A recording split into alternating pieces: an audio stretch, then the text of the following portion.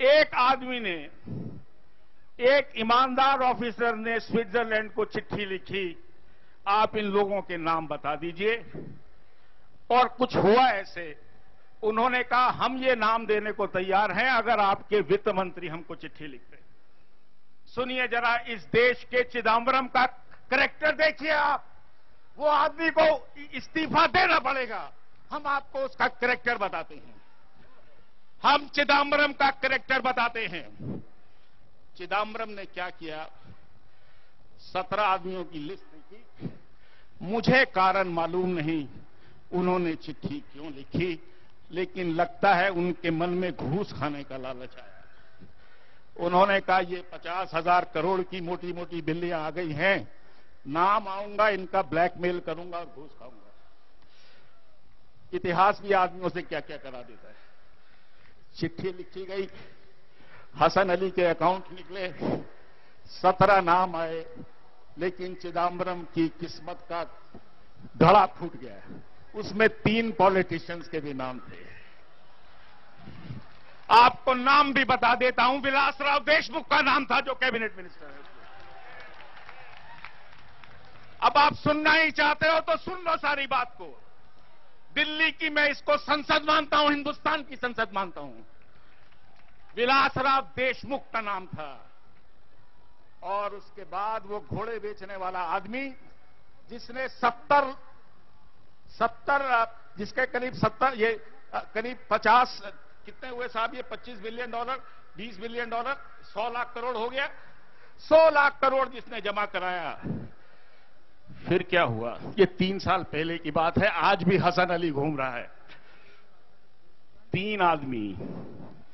आज दूसरे का भी नाम सुन लो जो विलासराव देशमुख के साथ था, जो हसन अली को मिलने गया पूना में। उस आदमी का नाम है अहमद पटेल। सुन लो सोनिया गांधी जी, सुन लो।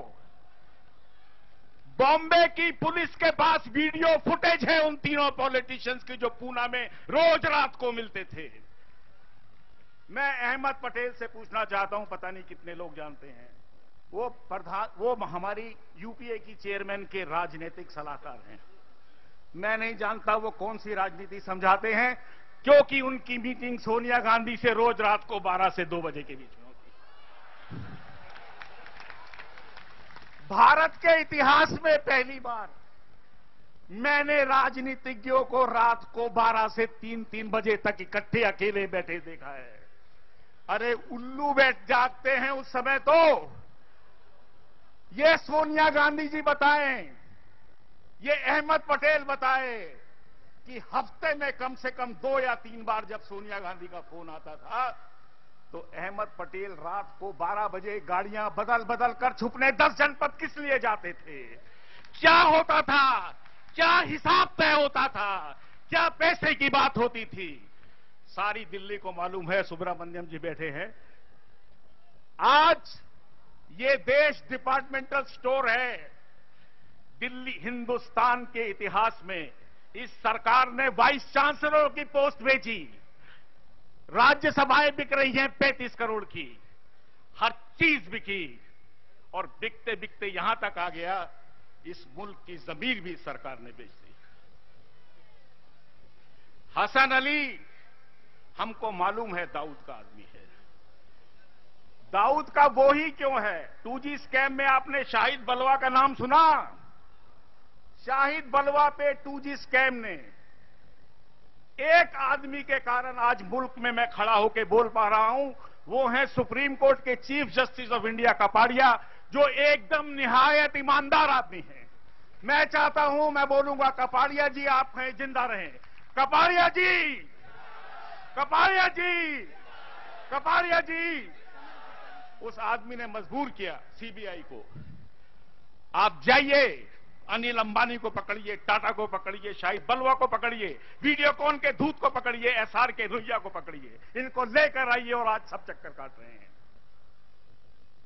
लेकिन हुआ इसके बाद कुछ और भी। शाहिद बलवा के यहां जब छापा पड़ा तो बहुत बड़े बिल्डर हैं, वो पहले सड़क पर चलते थे थोड़े दिन पहले, उनके पास कागजों में शरद पवार के कागज मिले हजारों करोड़ घूस के।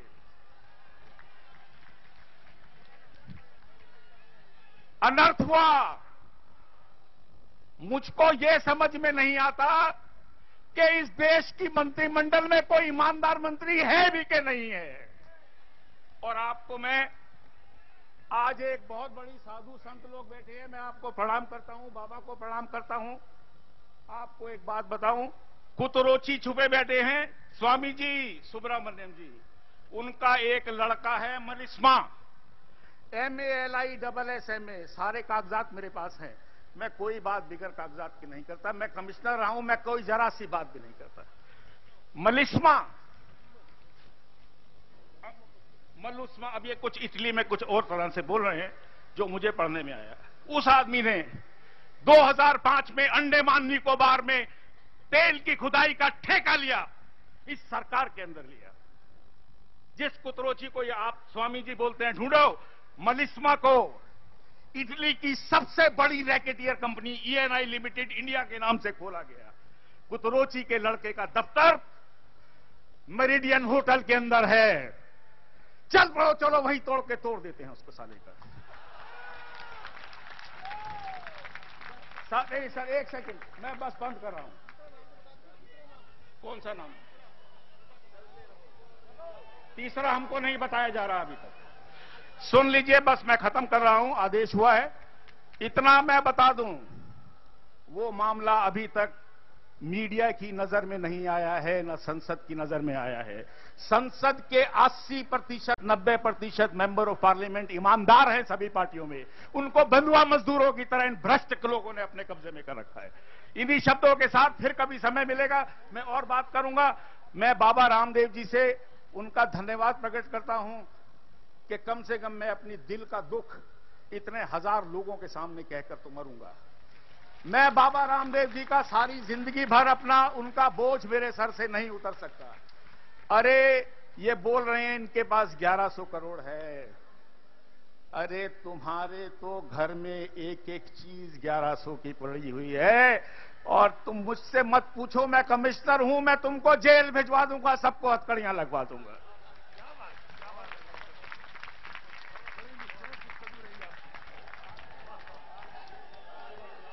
भारत माता की। गुप्ता जी की बुलंद आवाज से देश की ज्वलंत स्थिति को आपने जाना। देश के अंदर ईमानदार अधिकारी भी हैं, ईमानदार नेता भी हैं, ईमानदार जनता भी हैं, परंतु उन ईमानदार लोगों की आवाज को चंद बेईमानों ने ऐसा दबा दिया है कि उस आवाज को बुलंद करने के लिए कोई जगह भी नहीं है। श्रद्धेय स्वामी जी के नेतृत्व से, श्रद्धेय स्वामी जी के तप और स्वामी जी के पुरुषार्थ से आज उस आवाज को बुलंद करने के लिए इतना विशाल अपार जन समूह के बीच में इतना बड़ा मैदान और इतना पूरा देश के अंदर आज एक माहौल और वातावरण बना है। हमारे बीच में बहुत सब तरह से सभी धर्मों के, सभी महजबों के, सभी क्षेत्रों के, देश के विभिन्न पदों के प्रतिष्ठित सम्मानित व्यक्ति यहां पर हैं। तो अब सभी लोग बैठ जाएं।